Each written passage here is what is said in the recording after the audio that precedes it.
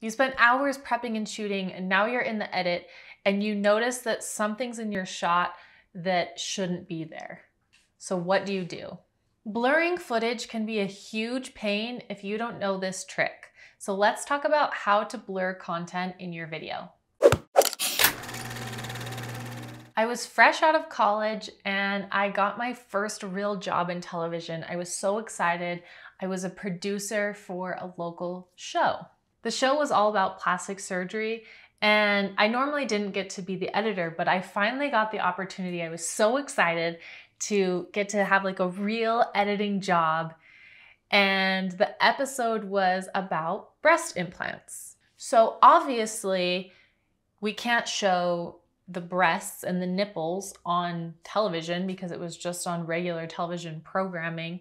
So I had to blur the nipples out. Now, unfortunately for me at the time, I didn't know this trick. I was using Final Cut Pro, like an old version, and it was really slow and my computer was really slow. And so basically, if you know much about editing, there's things called keyframes, and you put the blur around the nipple and then you have to go frame by frame, and if the camera moves, you have to move the blur with it. So it was hours upon hours upon hours of blurring a nipple that was undergoing surgery. To make matters worse, at the time, like I said, I had a really slow computer, so it would take hours and hours and hours and hours to export this footage. And oftentimes we had very quick turnaround, very fast deadlines. And so I didn't necessarily get a chance to fully watch the exported version before I had to turn it in, because I would have to leave my computer sitting overnight to export out the video. It would take like 10 hours, and then I'd have to hope and pray that none of the nipple slipped through my blurs or something.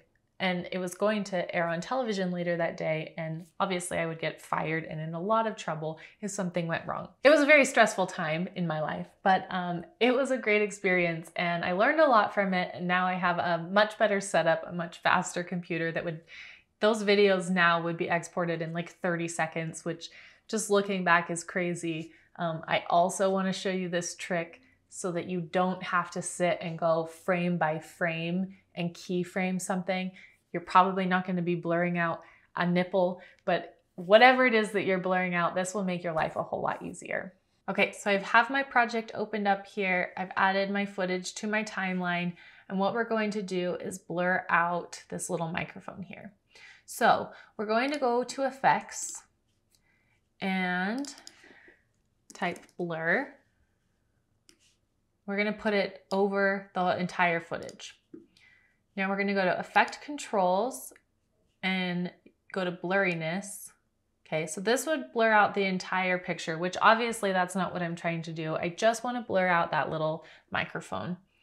So we're going to create, let's do a square because it's kind of a square shape. And then you're going to just move it to cover what you want to blur.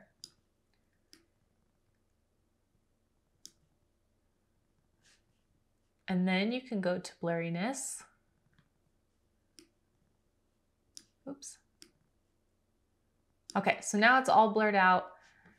If you take away the little blue lines, you'll see it's pretty harsh. I don't want it to be that harsh. It's also not like perfectly covering. So we'll go back to our mask. Let's extend it just a bit.